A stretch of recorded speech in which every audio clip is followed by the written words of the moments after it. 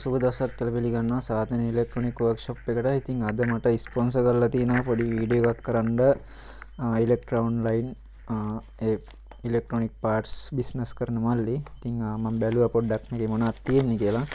බලනකොට මෙයා ට්‍රාන්සිස්ටර් වගේක් එවලා තියෙනවා මට TT නම්බර් වලින්. ඉතින් අපි බලමු මේ ट्रांजिस्टर මොනවද කියලා. ट्रांजिस्टर ඇවිල්ලා ඔයගොල්ලන්ට පේනවා ඇති TTC5200 ඊට පස්සේ TTA1943. ඉතින් බලමු අපි මේක හයි වෝල්ටේජ් දීලා ඊට පස්සේ ලෝ වෝල්ටේජ් එකක් ඉස්සලා දීලා බලමු. දෙවෙනියට හයි වෝල්ටේජ් එකක් දීලා බලමු. හොඳයි. මම මේකට තෝරාගත්ත ඇම්ප් එක තමයි මෙන්න මේක. මේක ඇවිල්ලා PA2400 කියලා ඇම්ප් එකක් තියෙනවා. ඒක modify කරලා තමයි ඔය අඩු කරලා තියෙන්නේ. මම ඒකේ පොඩි මේකක් පෙන්නන්නම් ඔයාලට. ඔයගොල්ලන්ට ඩයග්‍රෑම් එකේ ඩයග්‍රෑම් එක ගහලා තියෙනවා වෝල්ට් 100 ඉඳලා 45 ඉඳලා 100 වෙනකම් දෙන්න පුළුවන් කියලා. ඉතින් මේක තමයි ඇම්ප් එක. වෝල්ට් 45 ඉඳලා 100 වෙනකම් දෙන්න පුළුවන්. ට්‍රාන්සිස්ටර් 4යි දාන්න තියෙන්නේ. මේ ඩ්‍රයිවර් ටික ඊට පස්සේ PA2400 කියන ඇම්ප් එක මොඩිෆයි කරලා තමයි මේ හදලා තින්නේ. ඉතින් ඔයගොල්ලන්ට පේනවා ඇති මේ තියෙන්නේ මේ 5200 ට්‍රාන්සිස්ටර් 4 දාන්න. එතකොට 5204යි 19යි 43 4යි. එතකොට ඔක්කොම ට්‍රාන්සිස්ටර් 8යි මේකට සෙට් වෙන්නේ. ඉතින් අනිත් පැත්ත බැලුවොත් මේකේ ඔයගොල්ලන්ට පේනවා ඇති මේ කැලි බෑලි ටික MJ340 තමයි මේ තියෙන්නේ. ඊට පස්සේ පොඩි ට්‍රාන්සිස්ටර් ටිකක් තියෙනවා මෙතන. මෙතන ට්‍රාන්සිස්ටර් 4ක් තියෙනවා. මේ 4 තමයි මේ 1 2 3 4. මේ කැපසිටර් දෙක තමයි මේ තියෙන්නේ. හොඳයි. අපි මේකට දීලා බලමු SKC 28.28 ඇම්පියර් 5 ට්‍රාන්ස්ෆෝමර් එකකින් ඉස්සෙල්ලම වෝල්ටේජ්. ඊපස්සේ මම ඇම්ප් එක පොඩ්ඩක් පැත්තකින් තියාගන්නම්. මේක තමයි ට්‍රාන්ස්ෆෝමර් එක. වයර් එක ගහලා තියෙන්නේ. අපි බලමු මේකේ වෝල්ටේජ් කීයක් තියෙනවද කියලා මේ වෙලාවේ මෙතන. මල්ටිමීටරෙන්. හොඳයි. මම ගන්නම් මල්ටිමීටරේ 200ට දාගමු. 200ට දාලා ඉතින් මම මේ කරන්ට් එකට ගහගන්නම්. කරන්ට් එකට ගහගත්තට පස්සේ අපි බලමු ධන වයර් එකයි ග්‍රවුන්ඩ් එකයි වෝල්ටේජ් කීයක් තියෙනවද කියලා. ඔයගොල්ලන්ට පේනවාද 38ක් තියෙනවා මෙතන. ඊට පස්සේ ඍණ වෝල්ටේජ් එකයි ග්‍රවුන්ඩ් එකයි එතනත් 38ක් තියෙනවා. ඔයගොල්ලන්ට පේනවා ඇති. ඊට පස්සේ ධන වෝල්ටේජ් එකයි ඍණයි බලමු. ඔයගොල්ලන්ට පේනවා ඇති 77.8ක් වගේ තියෙනවා.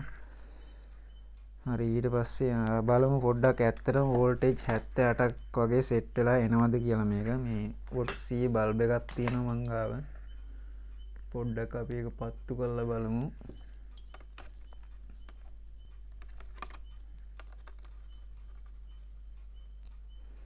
ඉතින් ඔයගොල්ලන්ට පේනවා ඇති බල්බ් එක නම් පත්තු වෙනවා. කියන්නේ ඇත්තටම මේකේ 77ක් ඇති කියලා තමයි මට හිතෙන්නේ.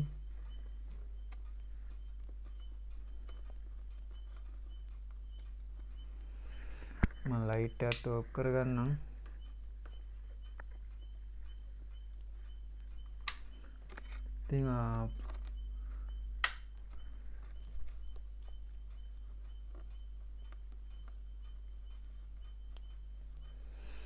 ඉතින් ඇත්තටම වෝල්ටේජ් 77ක් තියෙන හින්දා තමයි මෙහෙම ලාවට හරි පත්තු වෙන්නේ.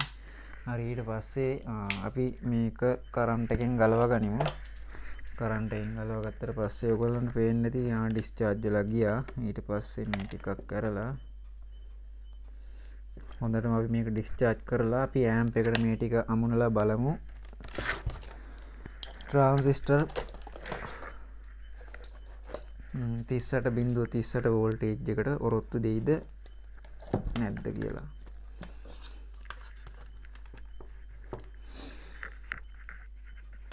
හොඳයි.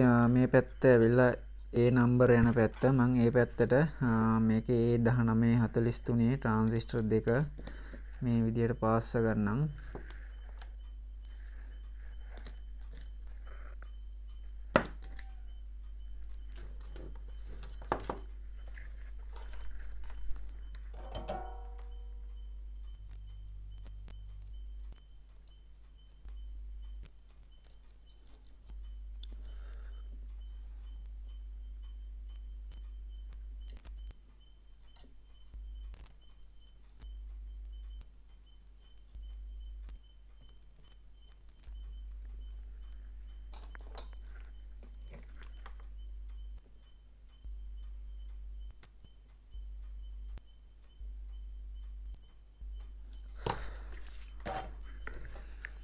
ඉතින් ඔන්න ඒ නම්බර ටික පාස් කරගත්තා. ඊට පස්සේ අපිට තියෙන්නේ C නම්බර දෙක පාස් කරගන්න.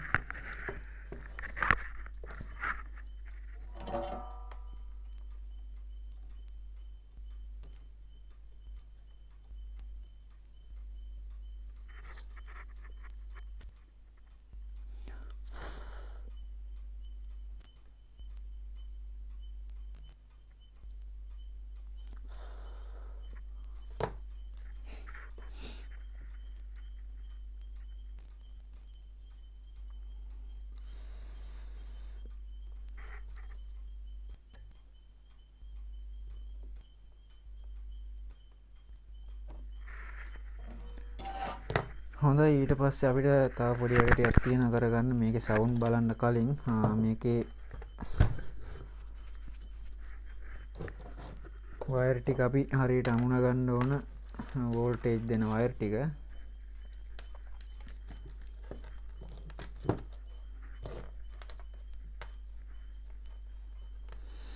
ඊට පස්සේ මේකේ ග්‍රවුන්ඩ් වෝල්ටේජ් එක තමයි මේක.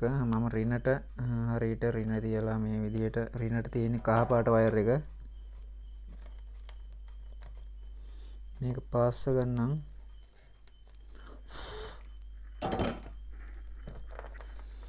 හරි ඊට පස්සේ මේකට මේ විදියට කපාගත්ත වයර් කෑල්ලක වටේ ඉන්සුලේෂන් එක මම දාගන්නම්. මොකද මේවා ෂෝට් වුණොත් ට්‍රාන්සිස්ටර් පිච්චිලා ඔක්කොම ටික විනාශ වෙන්න පුළුවන්. ඒක නිසා මේ කළු පාට වයර් එකයි කහ පාට වයර් එකයි කියන්නේ ග්‍රවුන්ඩ් එක. කහ පාටට දාලා තියෙන්නේ මම ට්‍රාන්ස්ෆෝමරේ ඉඳලා එන ලයින් එකේ ග්‍රවුන්ඩ් වයර් එක.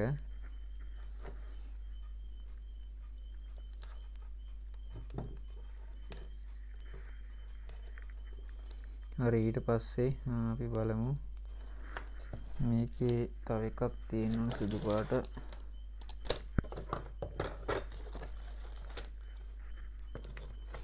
මේ ධන වයර් එක මම පාස් කරන්නම්.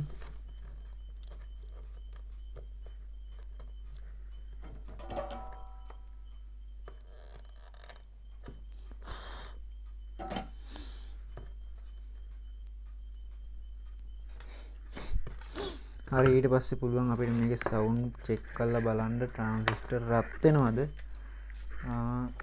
මේ වෝල්ටේජ් එකට කොහොමද කියලා. හොඳයි ඉස්සල්ලාම මම මේකෙන් තමයි සිග්නල් එකක් දෙන්නේ මේකට.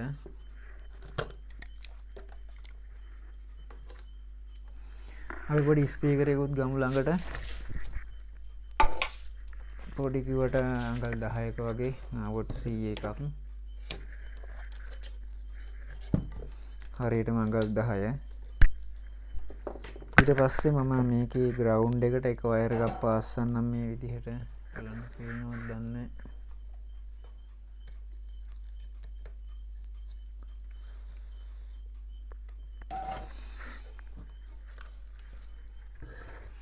ට්‍රාන්ස්ෆෝමරේ පැත්තකට කරගන්නම්. මොකද ට්‍රාන්ස්ෆෝමරේ අපිට වැඩක් නැහැ දැන්.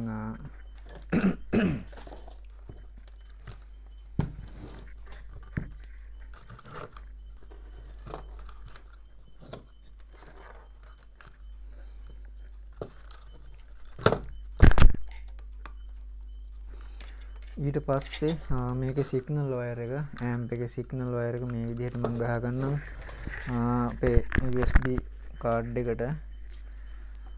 ඊට පස්සේ මේ ඔයගොල්ලන්ට මේක පේන්නේ නැහැ මම හිතන්නේ ඔක්කොම. ඒක නිසා මම කැමරාව ටිකක් උස්ස ගන්නම්.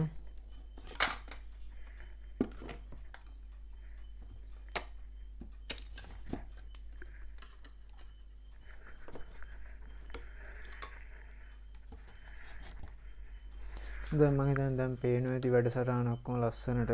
හරි ඊට පස්සේ මෙතන ස්පීකරේ වයර් දෙක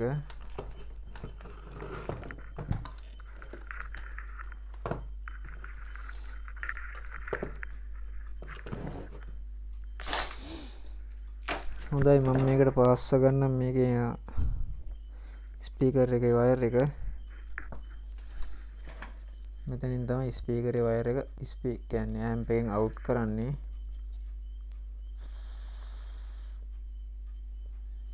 හරි ඊට පස්සේ අපිට තියෙන්නේ මේකට ඉස්සෙල්ලාම ප්‍රී ඇම්ප් එකට වෝල්ටේජ් දෙන්නම්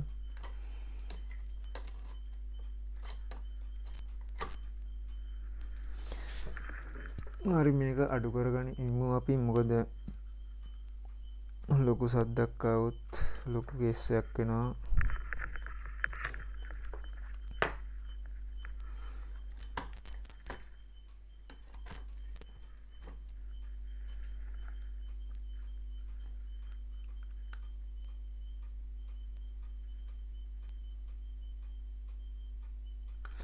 හරි ඒක අඩු කරගත්තට පස්සේ මම දැන් ඇම්ප් එකට වෝල්ටේජ් දෙනවා. ඒ කියන්නේ ඇම්ප් එක කරන්ට් එක ප්ලග් කරගන්නම්. මේ ඕගොල්ලන්ට පොඩි සද්දක් ඇහෙන්න ඇති.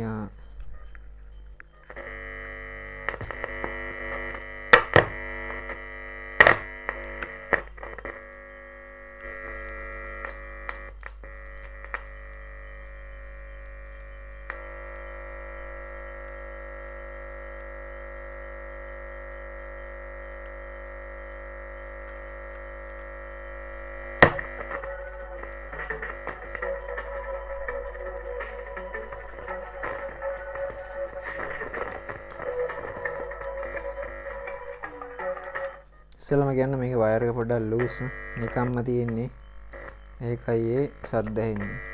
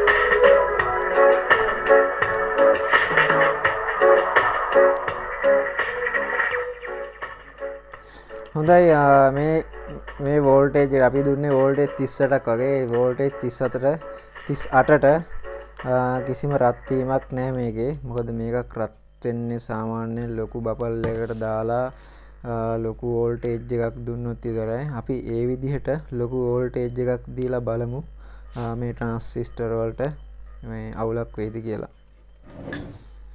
ඉතින් ඊටත් කලින් අපි තව බබල් එකක් තියෙනවා ඒකටත් පොඩ්ඩක් අමුණලා බලමු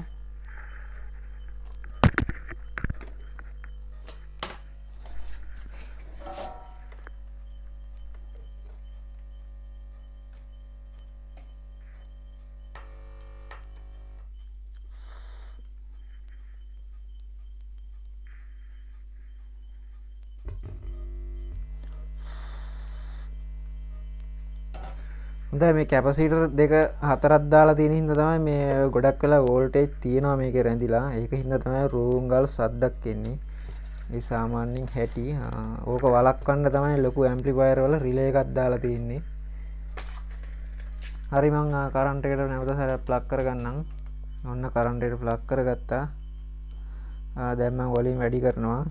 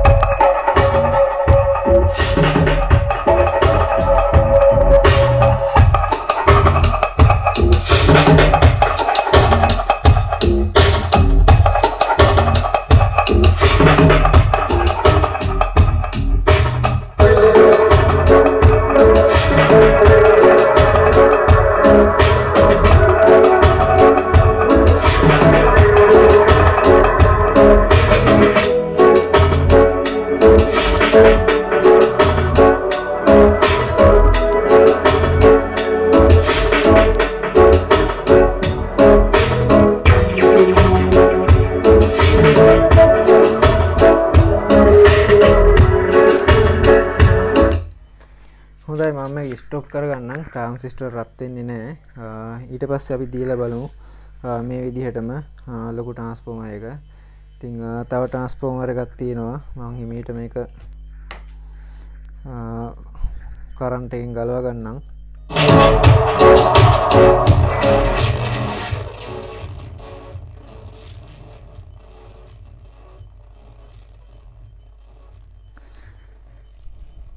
දැන් තමයි වෝල්ටේජ් බහගෙන ගිහලා ඔන්න අඩු වීගෙනම ගියා. ඊට පස්සේ හොඳයි මම මේකත් ස්ටොප් කරලා අපි දැන් දාගනිමු මේකට ලොකු ට්‍රාන්ස්ෆෝමර් එක. ඒ ට්‍රාන්ස්ෆෝමර් එක මට මතක විදිහට වෝල්ටේජ්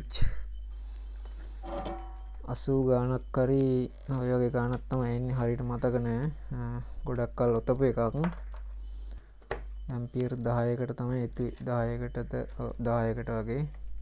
ඇම්පියර් 10කට හරි 15කට හරි. හරියට මතක නෑ. හොඳයි ඊට පස්සේ මම මේක ගලවලා අයින් කරන්නම්.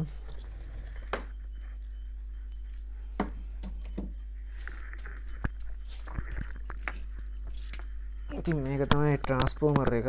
මේක මට මතක විදිහට ඇම්පියර් 15කට තමයි එතුවේ 10කට නෙවෙයි. ඔයගොල්ලන්ට පේනවා ඇති. මෙන්න මේක තමයි ට්‍රාන්ස්ෆෝමර් එක. අපි මේකෙන් දීලා බලමු. ඉතින් මම ඔයගොල්ලන්ට පෙන්නන්නම්. SKC ට්‍රාන්ස්ෆෝමරේ සයිස් එක.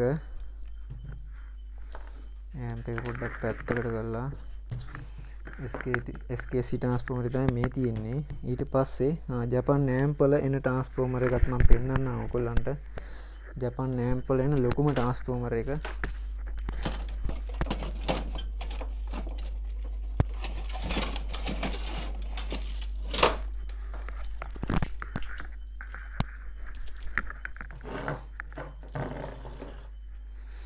ඉතින් මේ තියෙන්නේ ජපන් ඇම්ප් වලට එන ට්‍රාන්ස්ෆෝමර් එක. ඉතින් ඒකටත් වැඩිය මේක ලොකුයි. මේක ඔතපු එකක්. මේකේ වෝල්ටේජ් 50.50. ඉතින් 50.50 දෙන්නේ නැහැ මං. මේක දීලා බලමු. මේක ඊට වැඩි වෝල්ටේජ් වැඩි.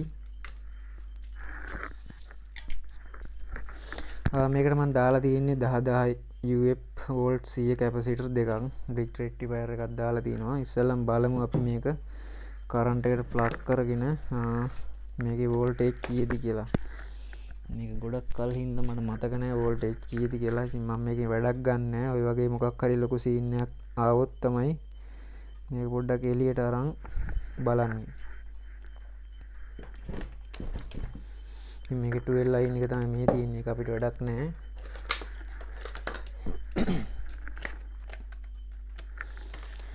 හොඳයි මල්ටිමීටරේ 200ට දාගත්තා. ඊට පස්සේ මම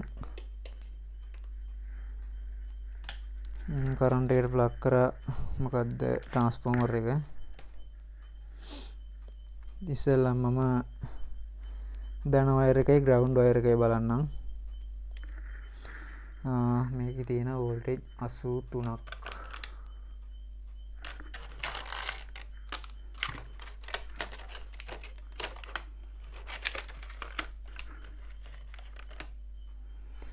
ඊට පස්සේ බලමු ඍණ වෝල්ටේජ් එක කීයද කියලා.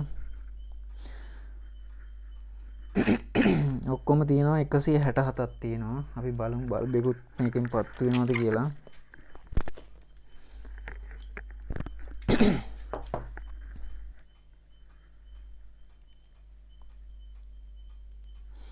ඔයගොල්ලන්ට පේනවා ඇති අරට වැඩිය හොඳට බල්බ් එක මේකෙන් පත්තු වෙනවා. මම ලයිට් උත් ඔෆ් කරලා පෙන්නන්නම්.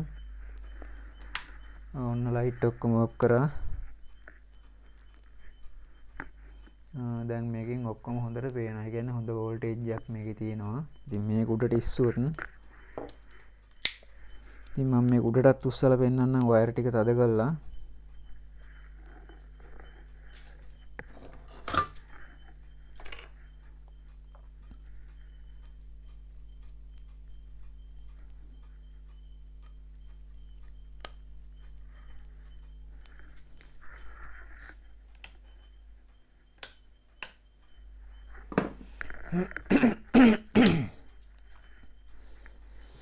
ඔයගොල්ලන්ට පේන ඇති හොඳට පේනවා හැම දෙයක්ම කිසිම අවුලක් නැතුව.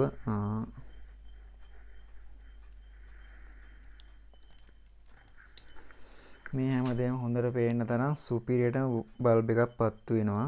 මේ කැපසිටරෙන් තමයි අරන් තියෙන්නේ. ඔයගොල්ලන්ට පේනවා ඇති. මුළු කඩේටම හොඳට මෙලිය තියෙනවා. කිසිම අවුලක් නැති වෙන්න මේ හැමදේම ලස්සනට පේනවා. ඉතින් රෙසිස්ටර් වල මේවත් පේනවා වැලියු ටිකත් මේකේ එළියෙන්. ඉතින් අපි මේ වෝල්ටේජ් එක දීලා බලමු මේ ට්‍රාන්ස්ෆෝමරේට මේ ඇම්ප් එකට ට්‍රාන්සිස්ටර් කොහොම වැඩ කරයිද කියලා බලමු ඒකල්ලා. හොඳයි ඊට පස්සේ මම මේක ගලව ගන්නම්.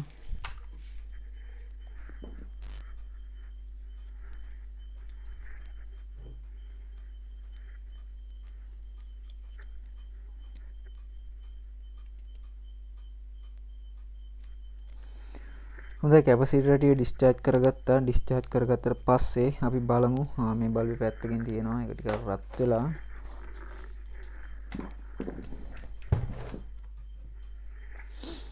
හොඳයි මම ඇම්ප් එක ගන්නම් මේ විදිහට. ඇම්ප් එක අරගත්තට පස්සේ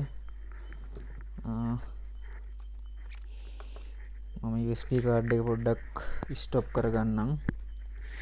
ඊට පස්සේ මේකේ කළු වයර් එක තමයි ග්‍රවුන්ඩ් වයර් එක. මම ඒක මේකට කනෙක්ටර් බාර් එකට දාලා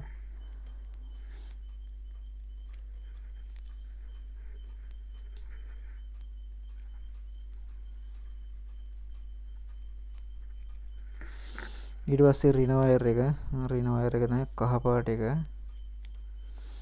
ඒ 1943 පැත්තට යන්නේ රින වයර් එක. ඊට පස්සේ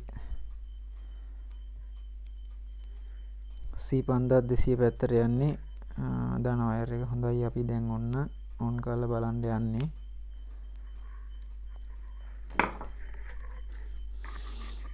හොඳයි මම ඔන්න ඔන් කරනවා.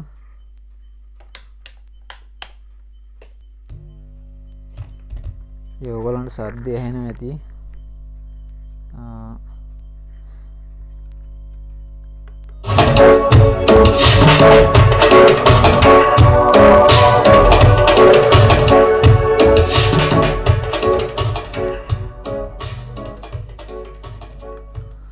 එකපාරම විශාල සද්දයක් ආවා. මම මේක අඩු කරලා තිබ්බේ නෑ. ඉතින් ආ ට්‍රාන්සිස්ටර් රත් වෙන්නේ නෑ. මේකට වෝල්ටේජ් 110 කොනක් දෙන්න පුළුවන් බය නැතුව හොඳ ට්‍රාන්සිස්ටර් සෙට් එකක්. ඉතින් කිසි ප්‍රශ්නයක් නෑ. කියන්න තියෙන්නේ හොඳයි.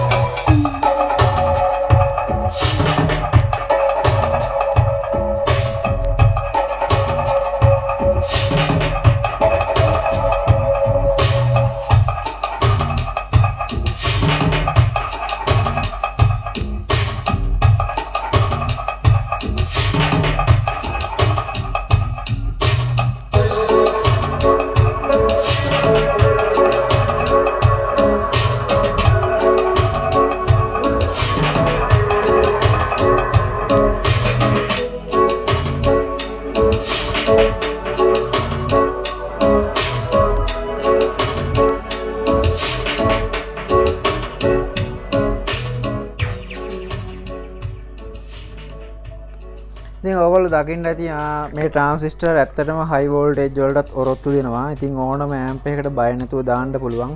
සාමාන්‍ය ට්‍රාන්සිස්ටරයක් මම මේක පොඩ්ඩක් කෝප් කරගන්නම්. මොකද මේ සද්දෙත් එක මට මේ කියන්න තියෙන දේ කියන්න බෑ. හයියෙන් කෑ ගන්න ඕන නිසා සාමාන්‍යයෙන් ට්‍රාන්ස්ෆෝමරයක් මේ ඇම්ප්ලිෆයර් එකක ට්‍රාන්සිස්ටර් මෙහෙම නිකන් දාලා තියෙද්දි රත් වෙනවා කියන්නේ ඇම්ප් එකේ බයසින් වෝල්ටේජ් මොකක් හරි වෙලා. ඒ කියන්නේ බයසින් වෝල්ටේජ් වැඩි වෙන හින්දා තමයි නිකන් තියෙද්දි ට්‍රාන්සිස්ටරයක් රත් වෙන්නේ.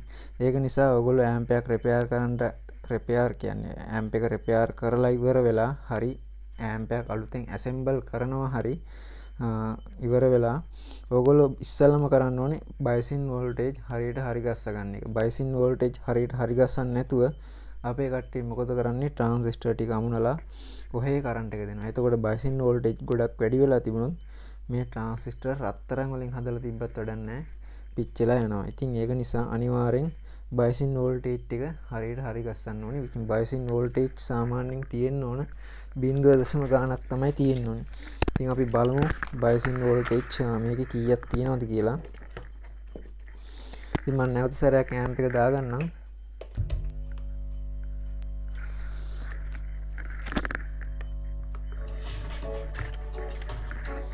මේකේ දාගන්නවා මම වෝල්ටේජ් 20ට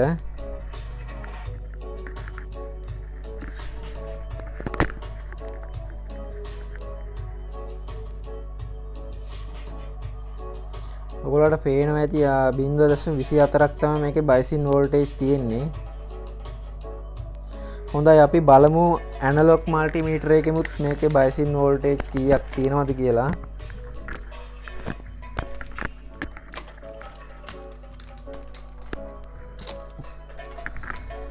ඉතින් ඕගොල්ලෝ මේ වැඩවලට සාමාන්‍යයෙන් හොඳ මල්ටිමීටරයක් පාවිච්චි කරන්න. එතකොට මේ බලා ගන්න හරි ලේසි. හොඳයි මම දාගන්නවා 2.5 වෝල්ටේජ් වලට. ඒකේ ටිකක් බලන්න අමාරුයි දශම ගාණක් තමයි පෙන්වන්නේ.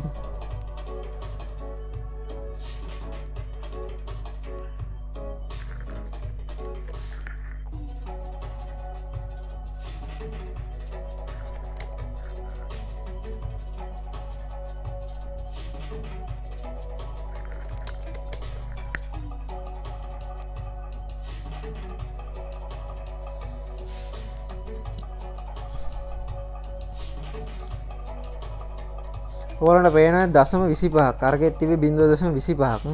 ඉතින් 0.5ක් වෙනවා නම් හරියට මේ හරියටම එන්න ඕන. දැන් පෙන්වන්නේ 0.25ක් තමයි පෙන්වන්නේ. ඔයාලන්ට පේනවා ඇති හරියට ට්‍රාන්සිස්ටරයක් බයස් වෙනා බයස් වෝල්ටේජ් එක තියෙන්න ඕන. ඒ කියන්නේ වැඩ කරන්නේ නැතුව, ඒ කියන්නේ කිසිම සිග්නල් එකක් නැතුව අපි දීලා බලමු. නිකන් තියෙන අවස්ථාවකදී බයිසින් වෝල්ටේජ් එක තියෙන්න ඕන 0.25ක් වගේ. ඉතින් 0.25ක් වගේ තමයි මේකේ බයිසින් වෝල්ටේජ් තියෙන්නේ. ඔයගලන්ට පේනවා ඇති. ඉතින් ඔය වෝල්ටේජ් එකේ තියෙද්දි නිකන් ඇම්ප් එකක ට්‍රාන්සිස්ටර් රත් වෙන්නේ නැහැ කිසිම අවස්ථාවකදී. සාමාන්‍යයෙන් බයිසින් වෝල්ටේජ් ගොඩාක් අවුල් ගියොත් තමයි ට්‍රාන්සිස්ටර් රත් වෙන්නේ. ඉතින් ඔයගොල්ලෝ දකින්න ඇති බයිසින් වෝල්ටේජ් මම චෙක් කරන හැටි පෙන්නුවා. ඊට පස්සේ මේ ට්‍රාන්සිස්ටර් රත් වෙන්නේ නැහැ. හයි වෝල්ටේජ් එකකුත් මේකට දීලා පෙන්නුවා. ඉතින් මං ගාව තියෙන්නේ මේක 100 ගාණක් තියෙන ට්‍රාන්ස්ෆෝමරයක් මං ගාව නැහැ. ඉතින් අපි කොහොම හරි ට්‍රාන්සිස්ටර් ටික චෙක් කරා. ඕගොල්ලෝගේ ඇම්ප් මොන හරි රිපෙයාර් කරනවා නම් මේ ට්‍රාන්සිස්ටර් ගන්න කිසිම ප්‍රශ්නයක් නැහැ. සුපිරිම ට්‍රාන්සිස්ටර් සෙට් එකක්. ඉතින් එකක්වත් ඩිංගක්වත් රත් වෙලා නැහැ. එහෙනම් මං ගිහිල්ලා නම් හැමෝටම සුබ දවසක්.